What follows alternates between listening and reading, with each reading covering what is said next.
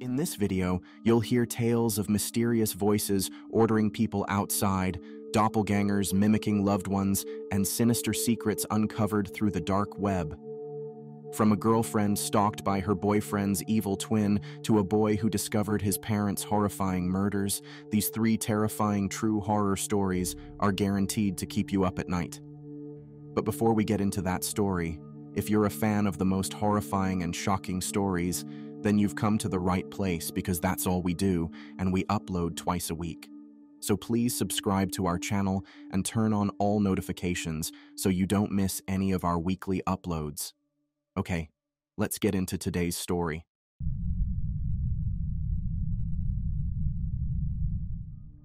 The day had been utterly ordinary. I'd gone to classes, grabbed a quick dinner with friends, and was now curled up on the couch scanning social media.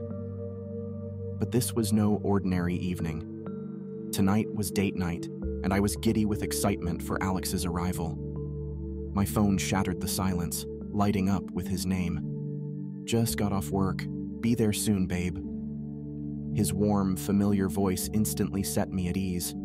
I quickly tidied up, freshened my lip gloss and fluffed my hair, then settled in at the kitchen table to scroll through my phone as I awaited his arrival. Alex had a key, but we'd established a routine. I'd wait in the kitchen, then greet him with a hug and a kiss when he came in through the back porch. The sound of tires crunching on gravel sent butterflies swirling in my stomach. My phone buzzed. "Here." I smiled, expecting the back door to open. But instead, a faint voice drifted in from the pitch-black porch. "Baby, come outside." A chill crept down my spine. That wasn't Alex's voice. I peered out the window into the inky darkness but saw nothing. Unease swirled inside me. I called his cell phone, my hands trembling. It rang twice and went silent. I tried again and again, panic rising in my throat. The voice called out once more, angry, shouting my full name and commanding me outside. This was not my Alex. I cowered behind the curtains, texting him frantically. The thing knew I was there. It started pounding violently on the back door as I whimpered in fear. After what felt like an eternity, Alex finally answered, apologizing. His phone had been on silent. I urgently explained what was happening. The angry pounding continued. Alex's tires screeched as he raced down my long, isolated driveway. I gathered my courage and pulled back the curtain. Nothing but empty blackness on the porch. Moments later, keys rattled in the front door, and Alex charged in, slamming it closed behind him. The voice and pounding stopped instantly. We clutched each other tightly, hearts pounding, bodies trembling. Peering outside, all I saw was a deer bounding on its hind legs into the woods, front hooves hitting the ground as it disappeared between the trees. We barely slept that night, holding each other close until sunrise. In the morning, we resolved to start looking for a place together closer to the city. I wanted to escape the isolation of my rural home that had brought such terror. In the weeks that followed, we spent every night together, the memory of that angry voice always lurking in the corner of my mind. Alex was patient and gentle, comforting me when nightmares would wake me in a cold sweat. In time, staying with him each night helped heal my frayed nerves. We did move closer to the city that summer, to a little house on a friendly, lively street. I finally began feeling at home there, but part of me wonders if I'll ever truly escape the horror of that night. The powerless isolation, the pleading voice, the violent pounding in the dark.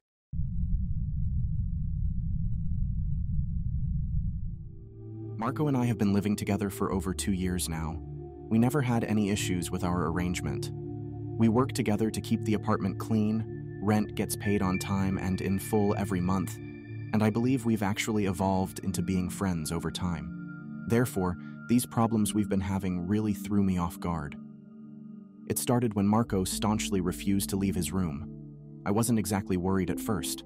Our area has recently been hit by an extreme heat wave, and since we don't have an AC, I figured Marco locked himself in with a bunch of electric fans. When I went to knock on his door, I could hear them whirring on the other side. It weirded me out that he didn't answer immediately, though. After waiting a couple seconds, I chalked it up to him being asleep. but just as I was about to turn and leave, he called out to me, "Jen?" I breathed a sigh of relief. At least he wasn't dead. "Yeah, it's me. Just wanted to ask if everything's all right." "Sure, I'm, great." His voice gave me pause. It sounded unusual, unway-like him. It was garbled and had an almost hissy quality to it. "Are you going to the store?" "Yeah," I answered, trying not to make my discomfort known. "Need anything? Can you get me a 6-pack and a bag of ice, maybe?" I told him I would, and upon my return, I found a 20 lying on the floor by his doorframe. "Keep the change," Marco shouted. I placed the items he'd ordered where his money had been and left, hoping things would be back to normal the following day. Perhaps Marco had caught a heat stroke working outside, and that's all there was to it. Temperatures aren't normally that high where we live, so nobody's used to this kind of weather.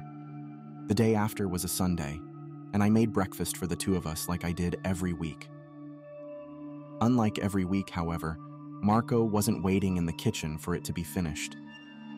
At first, I hollered for him to come out and eat with me, but when he didn't answer, I carried a plate of pancakes over to his room. I knocked, then asked into the silence whether he wanted any. I received no response, so I set aside the plate and banged both fists against his door. Still nothing. Both irritated and uneasy, I tried the door handle. My roommate and I are very respectful of each other's privacy, and I would never do so if it wasn't a pressing matter. It didn't amount to anything either way. Marco had locked himself in. He was definitely there, though. I heard his chair squeak. "Are you okay?" I asked. "I can call a doctor or—" I trailed off when I saw a note being slid through the crack beneath the door right at my feet.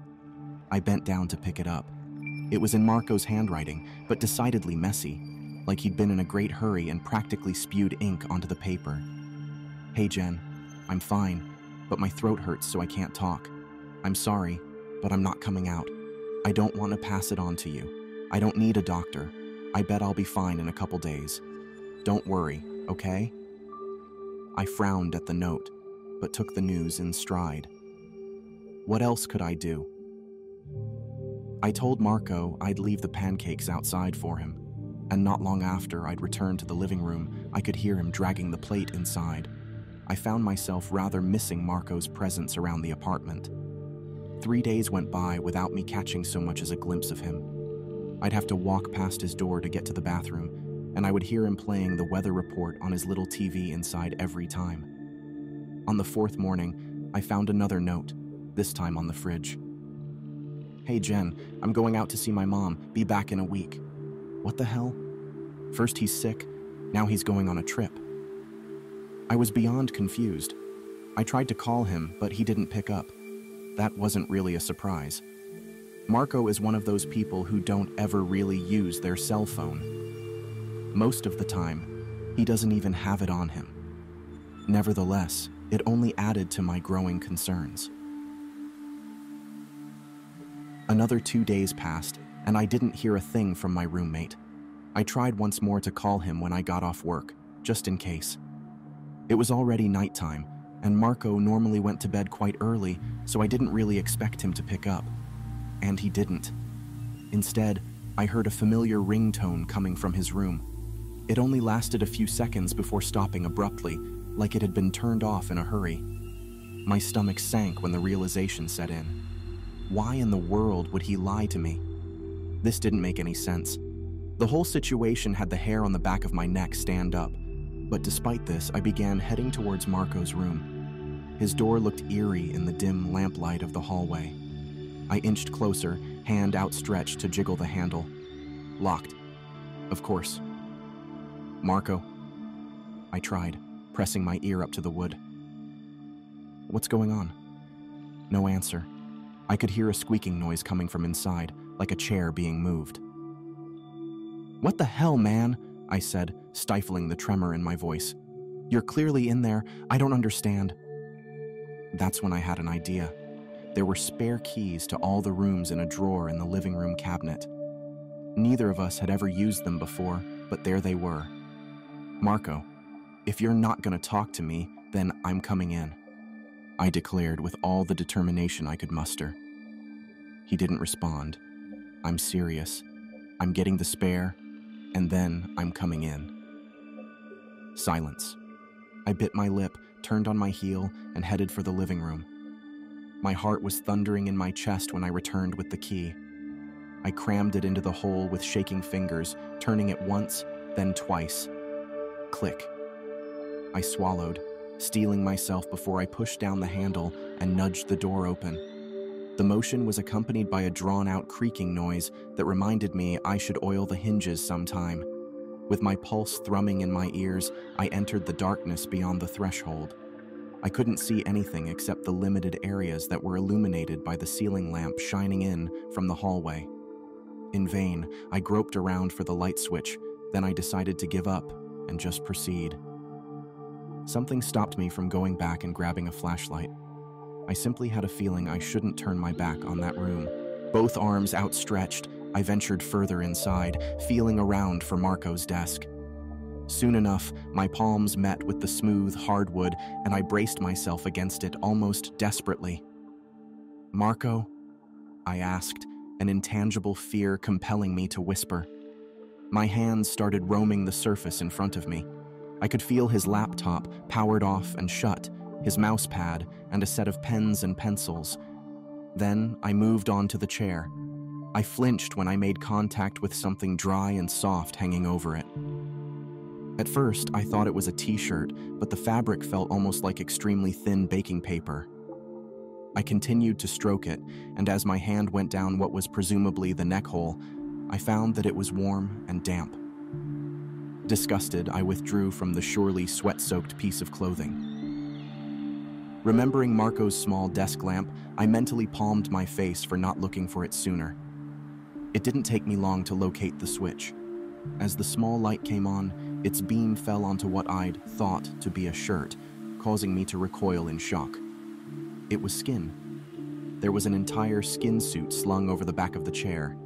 It was like a snake's shedding, except tan and pink and human-shaped, with 2 arms and 2 legs and a tear in the back from which its wearer must have emerged. The remnants of the face dangled from the ragged neck scrap, and it looked like the dried remains of one of those cosmetic Gel masks. I stared at it for a moment, my eyes bulging and my heart in my throat before I started to violently gag. I clung to the edge of the desk for dear life, trying to keep my thoughts in order. And that's when I heard it. A garbled, distorted hiss coming from right above me.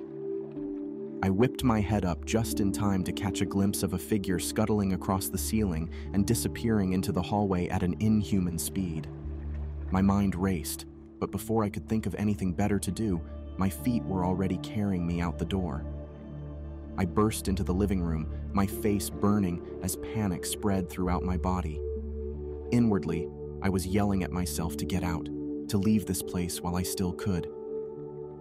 Despite this, I followed the sound of dishes rattling into the kitchen.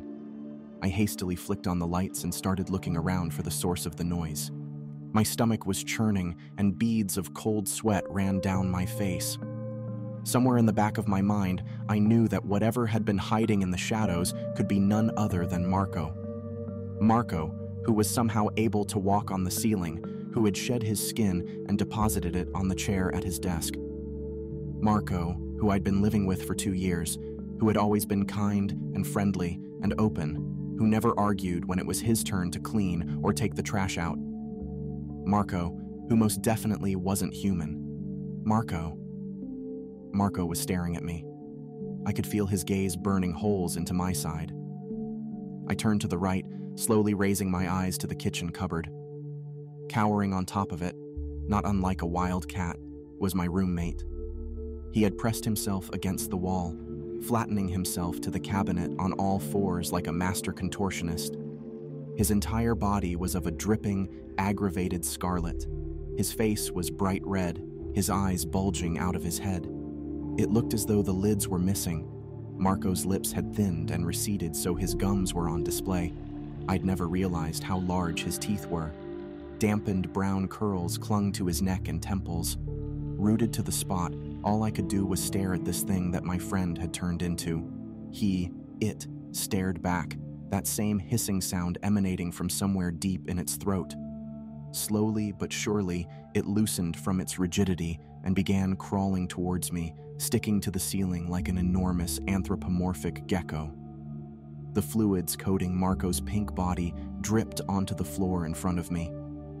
I must have forgotten how to breathe altogether.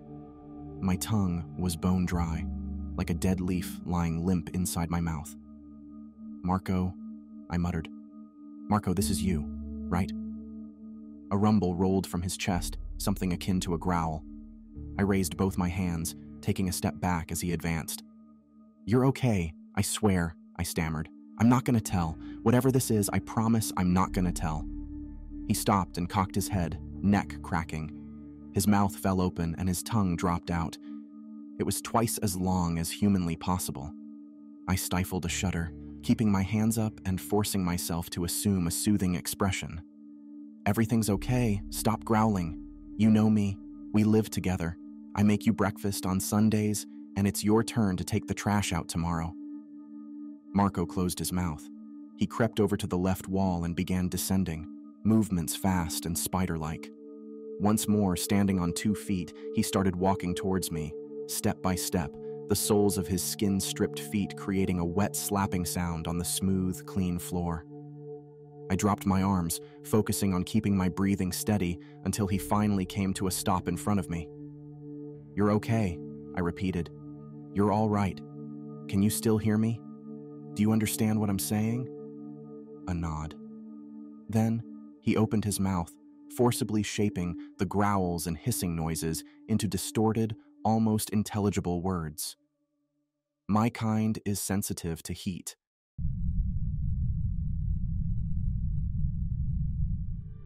I first met my best friend, Alex, a little bit after I got into high school. My parents had moved us to a new town, and I had no friends. It was lonely at first, but I got used to it. We moved because they were paranoid after many murders occurred in our town.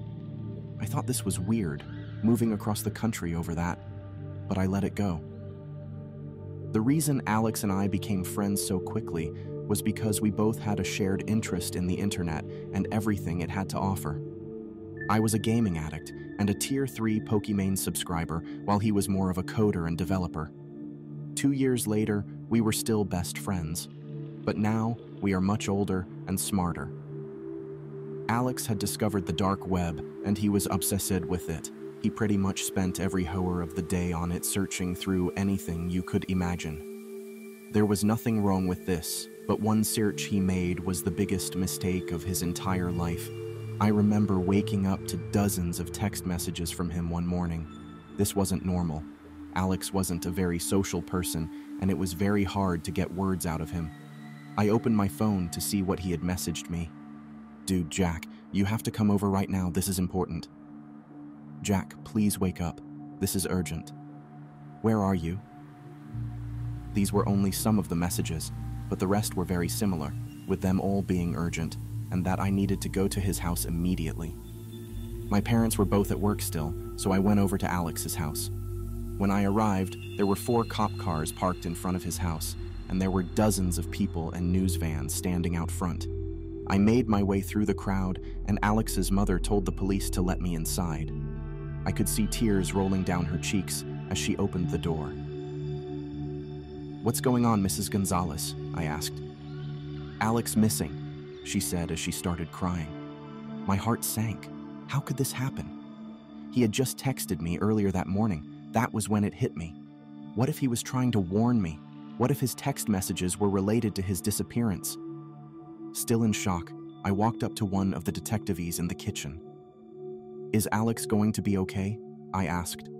"Of course he is. He's going to be just fine.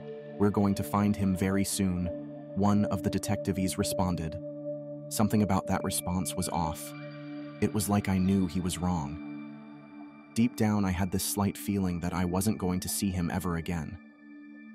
I remembered the text messages, however, and pulled out my phone to show it to the detective. "He texted me this morning. What if this has something to do with him going missing?" I said swiftly. As he began reading them, his expression quickly changed. It was like it got worse. He told me they needed to keep my phone for now to investigate the text messages and said they would give it back to me later. I stayed around the house for a while, not just because I missed Alex, but because I wanted to comfort his parents. They cared about me a lot, and it hurt to see them like that. His mother couldn't stop crying. Eventually, however, I went into Alex's room to see if I could find anything that might give a clue about why he went missing. I searched through everything, but I found nothing. But then I noticed something. Alex's computer was on, but his monitor was turned off. I looked for the button to turn it on and hit it. As the screen lit up, my heart sank. He was on the dark web. Obviously, this was normal, but for some reason, he had dozens of different tabs opened.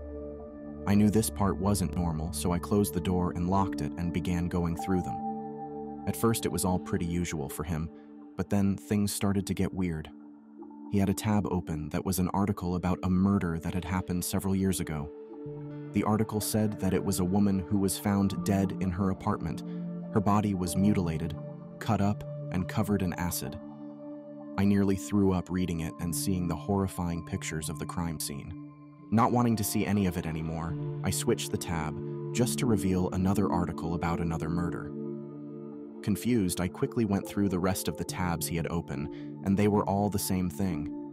They all were about some type of murder or crime. The one that stuck out the most to me, however, was one about a murder that had happened 2 years ago. At first, it seemed pretty normal, but as I read further, I realized what it was. It was about the murder of our neighbor that prompted us to move away. Confusion quickly swept over me. How did Alex know about this? I never told him about it because to me, it wasn't that important. I figured it must have just been a strange coincidence, but then I saw the last search he had made on his computer. It was my last name. Horrified and confused, I quickly stumbled out of his room and back to the living room. "Is everything all right?" Alex's mother said, sniffing away her tears.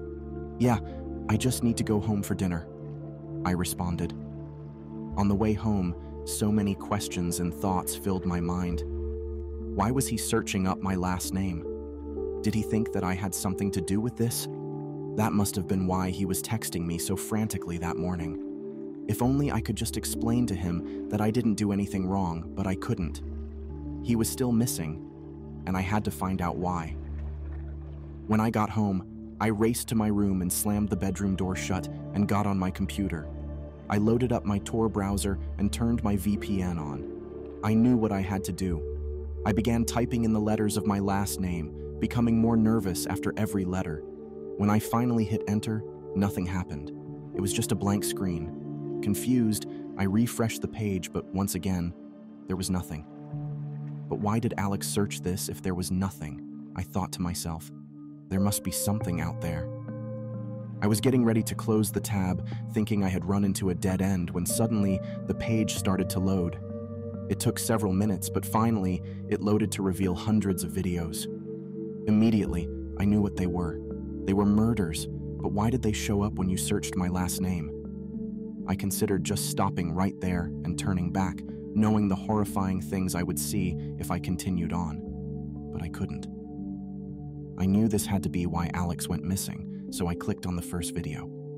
As it started playing, I saw what looked like a woman strapped to a chair in some sort of basement or something. I quickly recognized who it was. It was our neighbor from 2 years ago. I could tell because she had the same heart-shaped tattoo on her neck. She sat there for a minute, struggling, panicking, and screaming for someone to help. However, suddenly, 2 figures walked into frame. At first, I couldn't tell who they were, but as they turned around to face the camera, my heart sank. It was my parents. My father was holding a knife while my mother was holding a small scalpel. They paused for a moment before they started what was the most horrifying 5 minutes of my entire life. I watched as they cut her into pieces and listened as she begged for mercy, screaming the whole time. Blood filled the room as she took her last breath. When the video ended, it quickly went to another, revealing the exact same room and chair I had seen before. I was traumatized by what I had already seen, and I knew I couldn't watch any more of it. My parents were murderers, and I now knew the real reason we moved away 2 years ago. I knew there was something off about that, but I just never could have imagined that this was the horrifying secret that they had been hiding from me. This whole time, I thought Alex was trying to accuse me of being responsible for these murders, but I was so wrong. He was trying to warn me. I scanned through more of the videos, each in the exact same room. I was just about finished, ready to go to the police so that I could tell them about what I had just seen when I noticed something. There was a new video uploaded today on the website. I quickly clicked on it and pressed play to reveal what looked like a man this time, strapped to the chair. He had a sack over his face, and I couldn't tell who it was. Once again, however, I saw my parents walk into the frame. My father walked up to the man and pulled the sack off his head. At first, I couldn't tell who it was, but then I realized who I was looking at.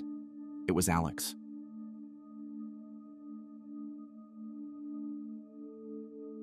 Thank you for watching this video. I hope you enjoyed these 3 terrifying true horror stories. If you did, please hit the like button and share this video with your friends. And if you have any scary stories of your own, feel free to send them to me at my email address or in the comments section below. I might feature them in a future video. And don't forget to subscribe to my channel and turn on the notifications so you don't miss any of my upcoming videos. You can also follow me on social media in the description below. Thank you for your support, and I'll see you in the next video. Until then, stay safe and stay scared.